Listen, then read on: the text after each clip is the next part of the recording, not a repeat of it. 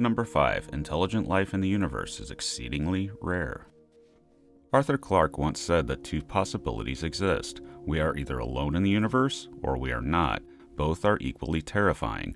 Working on that theme, what happens if intelligent life is rare enough that it happens only once every few galaxies? There are reasons to suspect that this may be the case.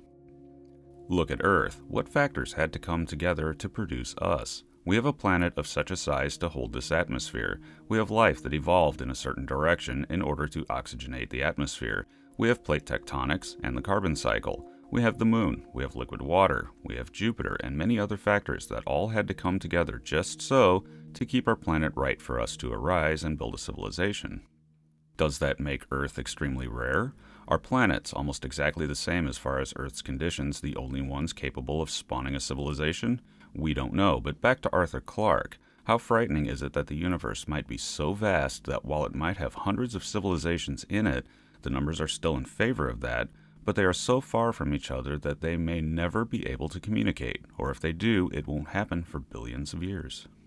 Or say it never happens, and existence in this universe is confined to only your own species because of the vast distances between civilizations, and the question of whether we are alone is kept open forever due to the expanding scale of our lonely universe.